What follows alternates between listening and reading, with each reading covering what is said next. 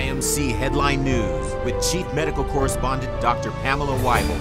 What would hospitals look like if patients were in charge? Meet the CEO who invited citizens to the table. Steve Ronstrom, on October 25, 2010, called the people of Chippewa Valley, Wisconsin, to action. We want you to take control of our health system. We want to empower our community in this new era. We want us to dream about what our hospitals could be, and then we want to make it happen. We're here to serve you. We want to understand today how to do this. Kindergartners and factory workers, soccer moms and Amish grandfathers all joined together to dream their hospital. Now, that dream is coming to life.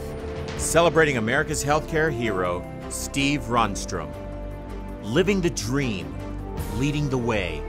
Nominate your healthcare hero at idealmedicalcare.org.